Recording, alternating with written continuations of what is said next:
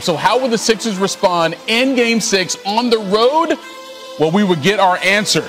But Trae Young, coming in as the second player in NBA history to average 29 and 10 in his first 10 playoff games. Oscar Robertson, the other guy, but just mad chill. He does this every game, knocking it down from the bench before the game started. And then once the ball was in the air, Trae was doing his thing, setting up Clint Capella there on the alley-oop. And then how about a little step back three? 11 points, 3 assists in the first quarter. Hawks up early. Maybe they didn't know what to do with the lead. Midway through the second, Trae, errant pass, but Capella flips it back to him, inside to Capella. All right, you give it, I give it back. Less than a minute to go. You know what's cooler than being cool? Ice cold. Trae Young from almost midcourt. His 11th straight playoff game with 20 or more points and 7 or more assists. That's the longest streak in NBA history. Atlanta up 4 to break, third quarter. Here come the Sixers. Seth Curry knocks down a 3. Seth Curry knocks down another 3.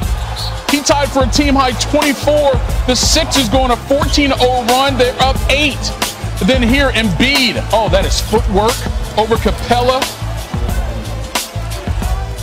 And then here, Trae to John Collins on the drive. Oh, get them together. Get them together, John. Taking Embiid to aerial suplex city. So the Hawks were up 4 at the break. They're down 4 going to the fourth quarter. In the final frame, it's now a 5-point advantage for Philly. Trae blocked by Embiid. Huge defensive play there by the process. Minute later, Embiid, offensive board, and put back over the front of the rim. That pushes the lead to 8. Less than 4 to go. Embiid, another offensive rebound. Call for the offensive foul. And then now we got issues. Embiid doing the whole, hey, I'm not doing anything. My hands are wide open, but just stepping straight forward. Trae Young didn't like it. We got technicals. We still got game. Trae over Maxey. Are you serious? Game high, 34 points, 12 assists, but he was just 2 for 9 in the fourth quarter. Hawks within 1. And then here Embiid misses, gets his own rebound. He goes for 22 and 13, and the Sixers force a Game 7. Doc, what was you telling Embiid right here?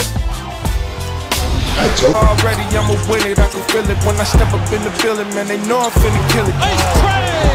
Another 3 for Trae Young. Game so vicious, going hard when I'm in it 1-on-1. Wow, Seth Curry can't be stopped. Lobs. Oh, Collins with one hand. Sideways 8, I will not stop. We're going back to Philly. The Sixers force Game 7. Down 3-2 on the road, facing elimination. The Sixers force a Game 7 back in Philly. Tim Legler with us here on SportsCenter. Tim, what were the Sixers able to do in this game, especially down the stretch, that they couldn't do in Games 4 and 5? Well, look, Trae Young's had a historic start to his playoff career, scoring, playmaking, and in the fourth quarter, basically, of the previous game, and in the first half of this game, he's living in the paint, scoring, free throws, lobs. Little bit different at the end of this game. The Sixers made the adjustment. Now, part of it was the way Atlanta sets this up. Now, what they've been running this entire series is this high ball screen, Trae Young getting downhill, and then you have Clint Capella typically running to the rim. Very difficult for the Sixers to defend this, particularly when Joel Embiid is this far out on the floor. Now, in this particular case, Atlanta actually does them a favor. Trae Young comes off, but Clint Capella never resets this screen. So instead, he just stays here on the perimeter, and he's locked up with Embiid. Now, this is still a great recovery by Joel Embiid. Young beats Curry off the dribble, and you can see the Sixers on the back line. You've got to stay connected to the shooter. So where is the help going to come from? Take a look at the ground Joel Embiid covers to get to the rim. So their collective ability to not give up the lob, not foul him, rim protection, you play him differently at the end of the game. Now, this was critical to me. How are you going to close the game offensively? You take a look at the score here. We got a 1-point game, a minute 50. This is the game. You come out of a timeout, what are you going to run? Now, take a look at this screen that they're trying to set up. There's a ball screen right here coming for Joel Embiid to roll him into the post. Now, what you're hoping, if you're Clint Capella, you get some help from Herter. Give me a bump or something to slow him up so I can get down there and play him. The problem with that is he is guarding Curry. So Herter now is terrified. So he's going to try to shoot over the top. As a result, Capella gets no bump. And now take a look where Embiid catches it. Capella's tied up in his screen. When Embiid turns, he can't even believe how much space he has. He misses the layup, but he smartly throws it off the glass, gets the putback. To me, that was the biggest possession of the game. If you go back to Game 5, Mike, at the end of that game, in the last 3 minutes, so much indecisiveness on the part of Philadelphia. What are we going to do here to close this game out? I've never understood it because that's your best option. But you run a set to get him something deep. That's what they did so he won't drift out, take a jump shot. They went to their bread and butter player, and they gave him something to work with out of a timeout. I thought that was the biggest possession of the game. He gave him a 3-point lead. They just closed it out better, this one on the road. Let's see if they can do the same thing in Philadelphia on Sunday. Well, speaking of Game 7s, we've got one Saturday night in Brooklyn, Nets and Bucks. Kyrie Irving, according to Steve Nash, will not be available for this game. What impact will that have on this elimination game? It's huge. So this, to me, comes down to one very simple thing. Are we going to get a different James Harden than we saw the last 2 games? Because, look, he's gutting it out. You've got to give him props for that. Bottom line is, though, it's all step-back threes and a couple of floaters. That's not the guy that we saw over the last 8 to 10 years. If he can get to the line and give them some supplemental scoring to take some of the pressure off Kevin Durant, I think the Nets have a chance to win. If not, the Bucks are a better team. They're a more complete team right now. Giannis Antetokounmpo, you know he's going to put up numbers. Chris Middleton is operating right now with comfort. And I love the fact that Jrue Holiday took 21 shots in the last game. He carried himself like a star. Didn't shoot great, but he put enough pressure on them. So you've got 3 different guys to answer the bell. For Brooklyn, it's basically Kevin Durant. And if James Harden is that limited again, where will it come from? You would need something special out of a Joe Harris or a Jeff Green or a Blake Griffin. Those 3 guys together, maybe they got to make 15 threes to help Kevin Durant out.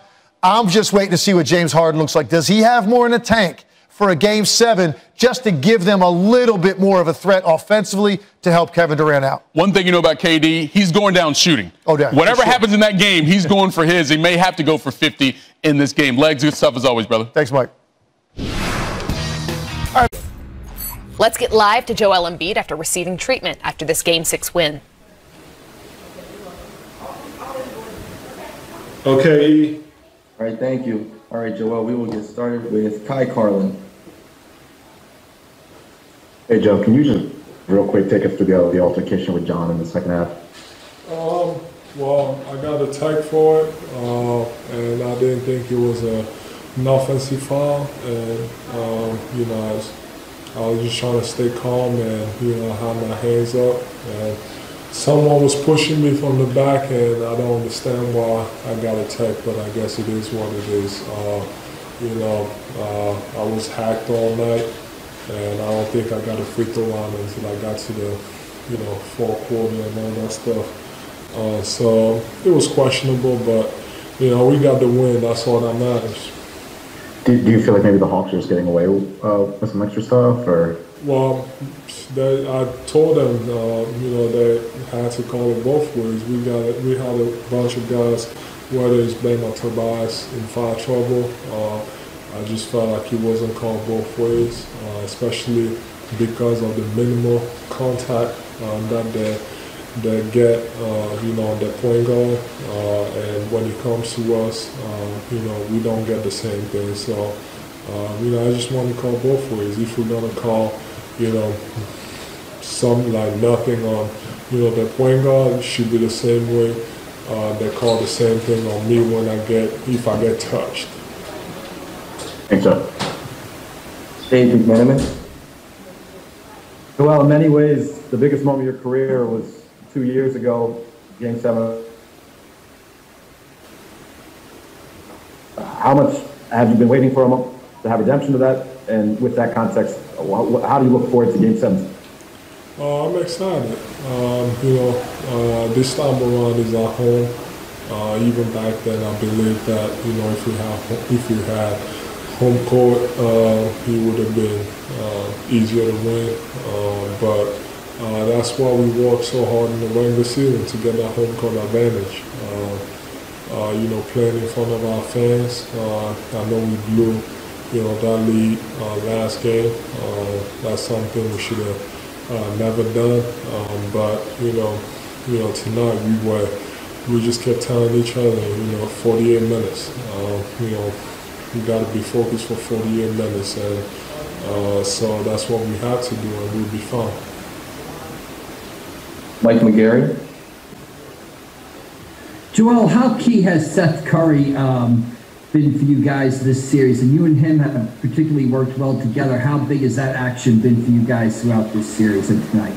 Man, it's been huge. Just his shot making ability. He's been, making a lot of things happen opening the floor for everybody else. He's, like I said, he's been huge. Tonight, a lot of credit goes to him, but I think, without Tyrese, we also don't win that game. Maxey was huge tonight. He made plays, whether it's offensively and defensively, pushing the pace. When Ben was in, foul trouble, so that was, I'm really happy for him.